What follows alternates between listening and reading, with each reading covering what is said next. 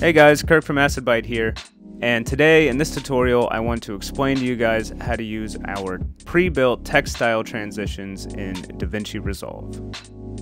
We have separate tutorials for the toolkit that you'll find in this pack and also the pre-built transitions for Premiere and Final Cut Pro, but this one is just going to be focused on DaVinci. So as you can see, I've already got a project set up here with 2 clips in it. I am working in 4K this time, but any resolution would be fine because DaVinci is a great program and it will automatically scale and size all the footages correctly, so no worries there. So when you download this pack from us, you're going to get a folder structure that looks like this. You've got this assets folder which has the toolkit, and this has tons of overlays and different textures. You've also got the pre-built transitions. This is the one for DaVinci Resolve. But the first thing that we want to do is grab that toolkit folder and drag it right into your master folder, because this is going to import all the footage that we need for the transition. And then I'm going to create a new bin here in my toolkit folder, and I'm going to call this one pre-built. So then I'm going to go back to the folder that you get with the download, go into my pre-builts, and open up the DaVinci Resolve one and grab all of those transitions and drag them straight into your new bin. So you can see that all the transitions have been imported over here, and if we open one up, you'll see all of those footages and layer structures that we created.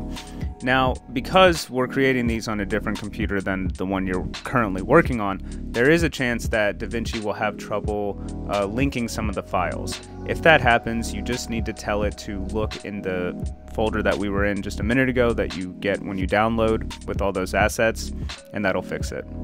So, using these transitions is actually super easy, guys. Everything's already here laid out in the correct layer structure. All you got to do is choose the one that you want and then select all of them and copy with, Command C or Control C. And then once you copied it, we're going to go back into our original timeline, and I'm going to just paste that straight in.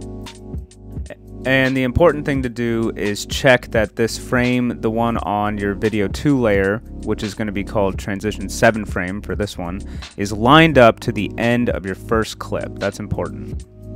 And then I'm going to grab my second shot and drag it up a few layers, put it above the transition 7 frame. So we're making a little sandwich, right? Our first shot, then the transition, then the second shot. So from here, there's just one last little step. You want to have your second shot, your piece of footage selected, and then you want to come over to your settings and come all the way down to composite mode, and we want to go and change that to foreground.